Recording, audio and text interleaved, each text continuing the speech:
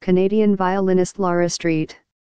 John, herself the possessor of a legendary 1779 Guadagnini instrument, will be playing it with members of the Stanford Philharmonia December 8 in Stanford University's Memorial Auditorium as the 1999 cult classic movie The Red Violin plays out on a big screen.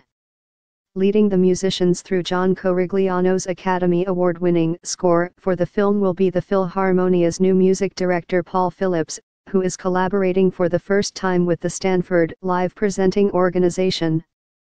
Director François Girard's movie follows the titular violin over several hundred years and through 5 countries, from 17th-century Cremona to modern-day Montreal, where it catches the eye of an expert appraiser played by Samuel L. Jackson.